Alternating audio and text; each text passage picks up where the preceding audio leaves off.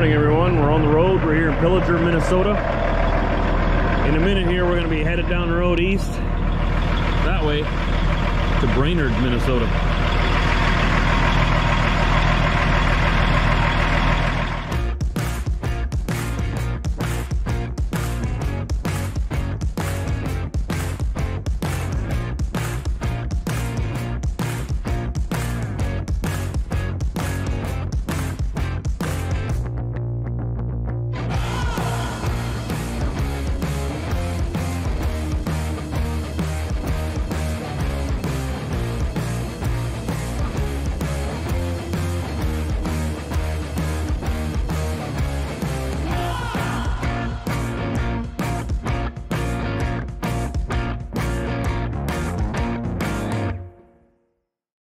We got a load of engineered lumber we got to deliver.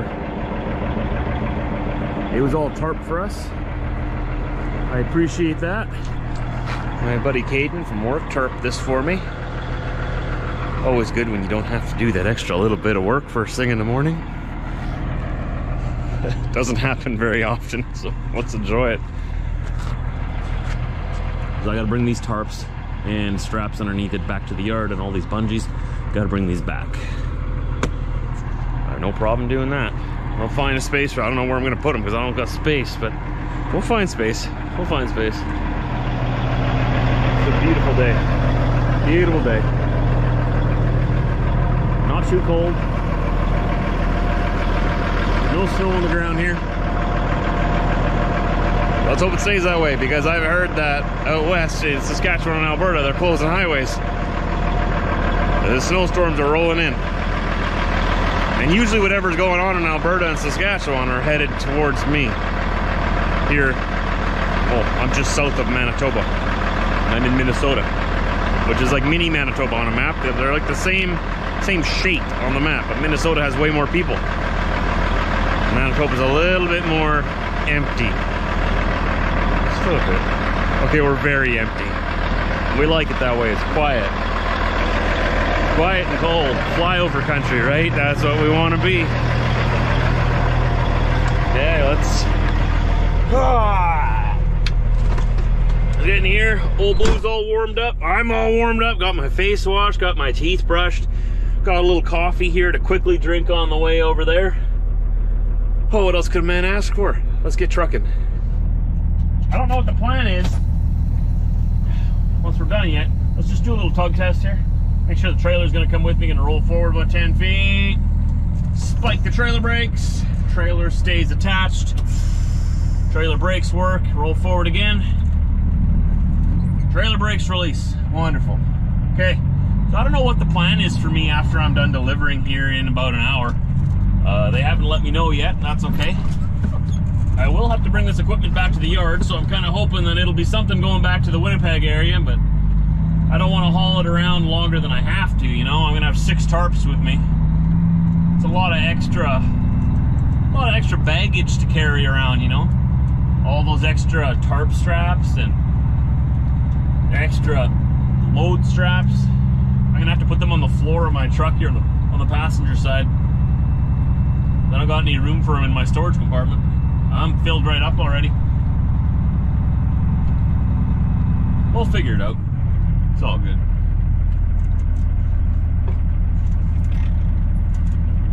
In 200 meters, make a U-turn if possible and then turn left in 220 meters. Karen, you always want me to do that. She wants me to go straight here. It's a dead end. Go to the end of the dead end, turn around, come back, and turn left and go this way down this same road. Turn left on Inter County B and M 210.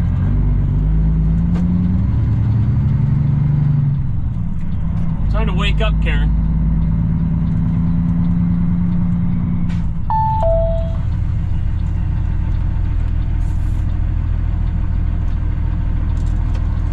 We want to turn left, and there's traffic coming from our right, so we're going to hold off and wait. There is a beautiful Peterbilt. Oh, wait, I think he's turning. He's turning. He's flashing me that I can go.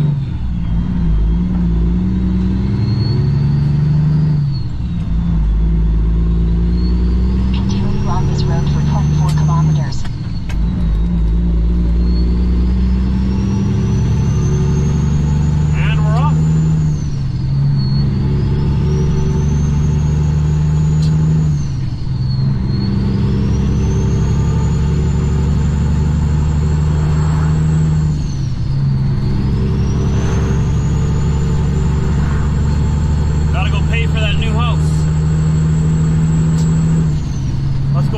nickels.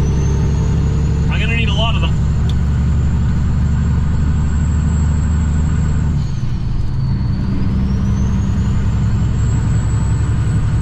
The next couple of years, I've got to be laser focused.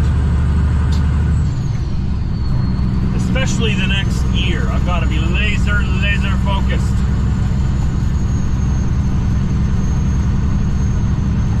Oh, what's going on here? Oh, what's going on here? Oh boy, this is unfortunate.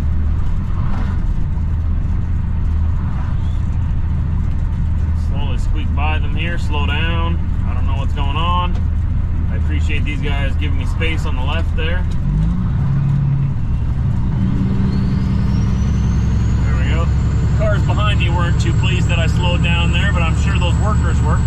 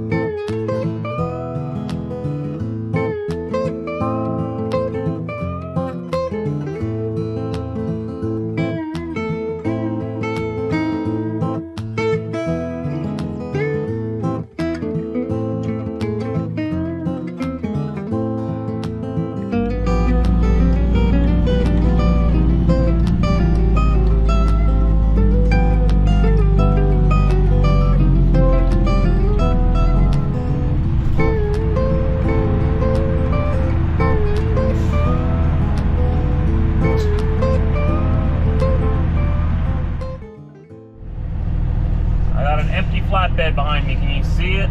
Probably not. Usually I, do the walk around and show you the empty trailer so you believe me. You're just gonna have to trust me today. I'm in a bit of a rush. As we were unloading, I got the message of my next load. I gotta be in Kenora by 4 p.m. Before 4 p.m.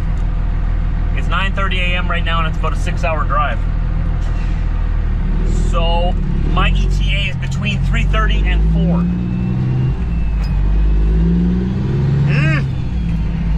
I know they don't like to load trucks after 3:30, so I'm going to try to get there before 3:30. It's possible, because if I don't hit any delays, it's about a 5.5 hour drive. And I'm not going to, usually delays or something. I just won't stop for lunch. Try to cut some time off my day, and I should get there before 3:30.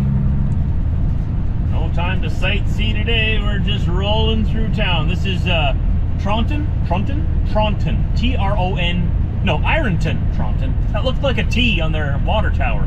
I go through here so often, I still don't get it right. Ironton, Tronton. What's wrong with me? Ironton, Minnesota. I knew that too. What was I thinking? I sneak right through town here. I have got a mission. No time to mess around. Not that I ever go sightseeing anyway, but sometimes I stop, I go for a walk around town. We stopped in Emily that one time. I'll always remember that, because that was such a beautiful little town that I would have never known even existed if it wasn't for trucking and what I do. Because that brought me through that town. I decided to stop there once. Last year I had Diesel with me. And we went for a walk around town, and they got this beautiful lake right next to it. Big, beautiful park right on the lake. It was a beautiful day. I'll always remember Emily, Minnesota. Tiny little town. One of these times I'll stop here in Ironton too, and I'll go for a walk around town. Not today, but when I have time. I always love doing that. Going and exploring just a little bit, Because there's so much to see everywhere that nobody knows about.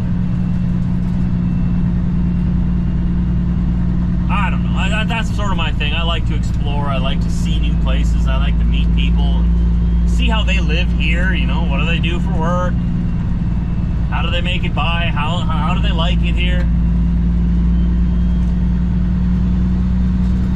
What life is like? How similar is it to my life?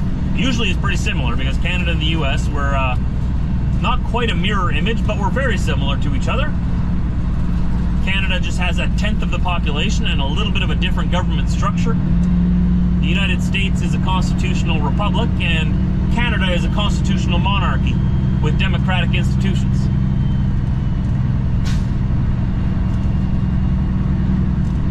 It's a very, very similar setup. We all go back to the British Empire, so we have the same history. We're like two brothers who moved out of mom and dad's house, and now we're neighbors.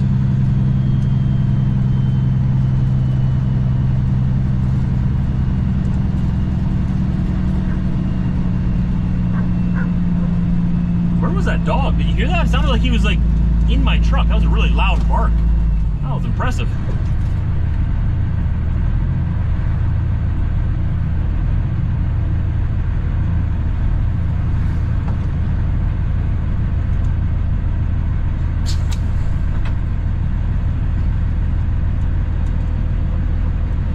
You go first, man. I'm just gonna slow you down. There you go.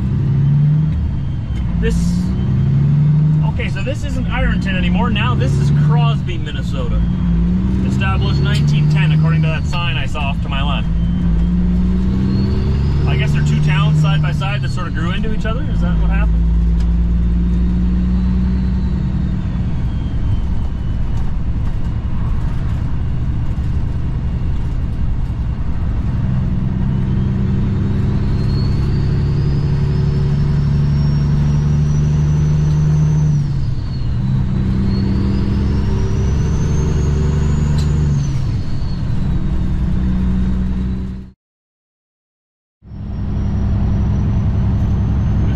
As soon as we crossed the border into Canada,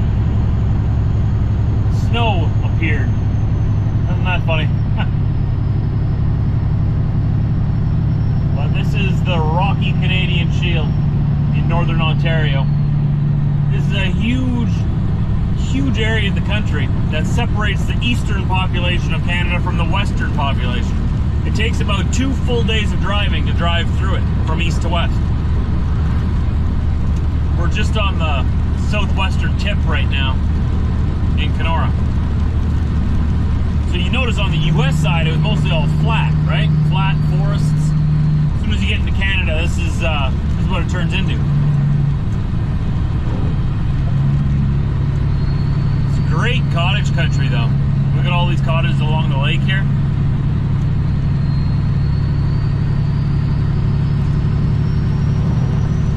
One day, that is on the list of long-term goals, is to have either a plot of land or a little summer cottage on or near the lake here. Or one of the lakes. I mean, there's thousands of lakes. Lake of the Woods would be nice. It is the biggest one. We'll see what happens, right? Right now, we just achieved one big goal, and we got to take care of that one first and see where we're at when when all the dust settles.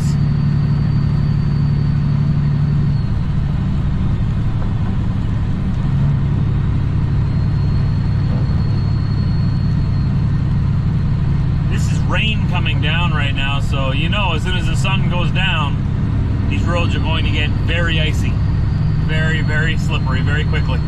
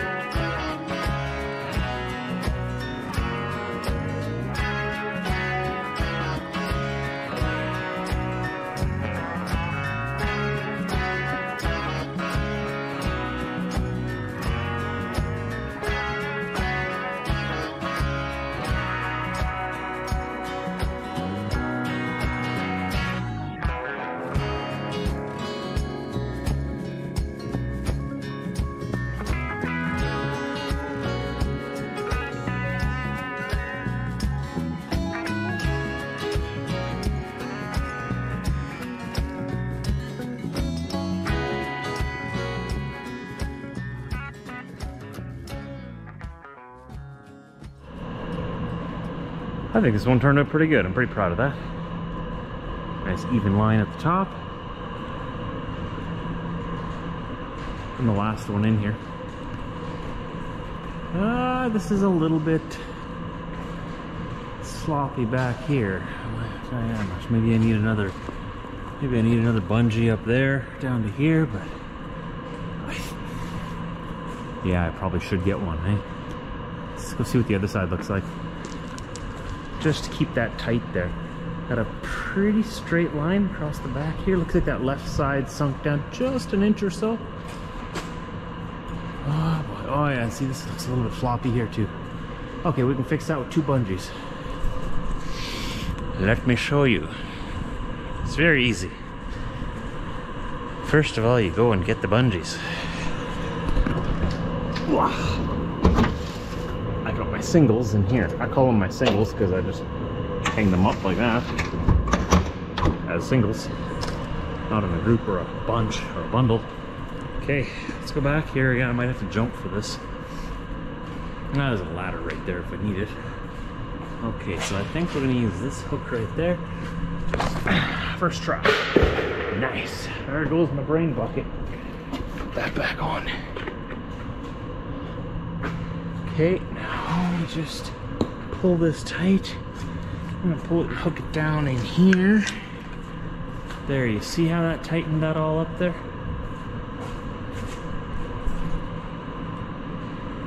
That's not as floppy. You don't want it flapping around in the wind. Because if you get a flapping tarp, any corners you have in there, you see like that corner up on the second level up there? If you got your tarp flapping on that, that corner is gonna rip right through your tarp. And then you got a hole. You don't want a hole. Okay, so this one we'll put into that ring right there. See if we can get this on my first try. Oh yeah, first try. Nice. Okay. Pull that tight down to here just like the other side.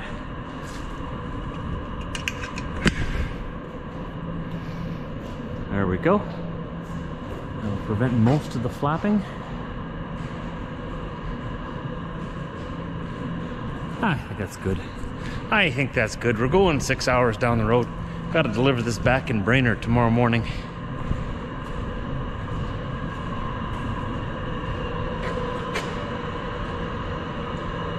Nice little Christmas present for the good people in Minnesota.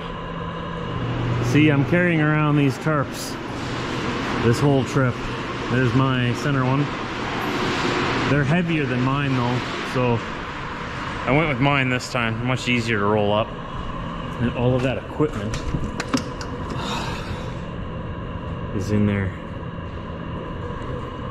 making a mess of my interior. That's okay, because I didn't have to tarp the last load. Oh yeah, I gotta open this door. Can't drive through the door. They really don't like that. This one?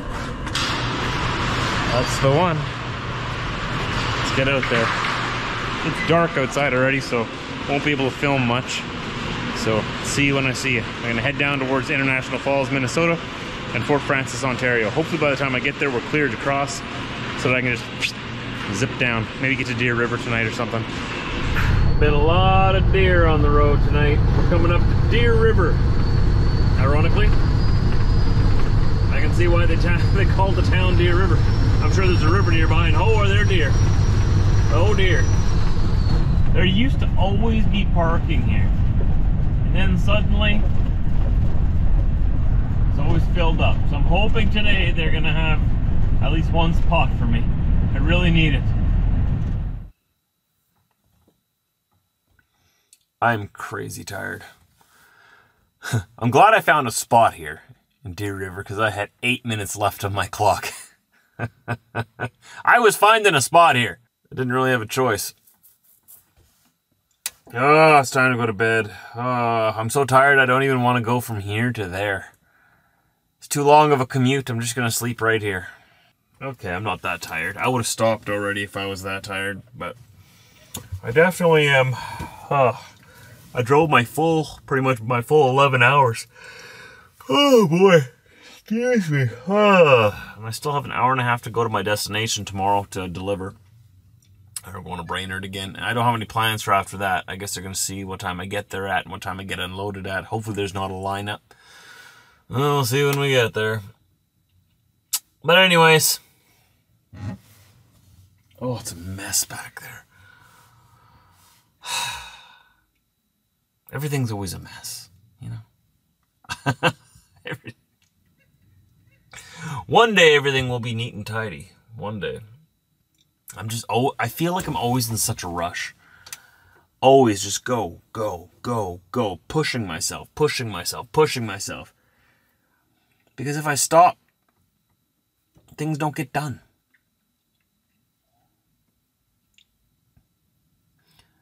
That's okay. One day I'll be retired. And then I'll slow down. Maybe. Probably not. Until then, if I have the ability and the health to work, I should be working. You work, work, work, work, work. I was taught that by example from my parents growing up. If you can work, you should work. You work for what you have. Nothing comes for free. There are no free things in life. If you want something, you go out there and you work for it. And that's that. So, almost too tired to think. I'll see you tomorrow. When you're out there on the roads, keep your head up. Keep your stick on the ice. And we'll see you tomorrow. Please drive safe.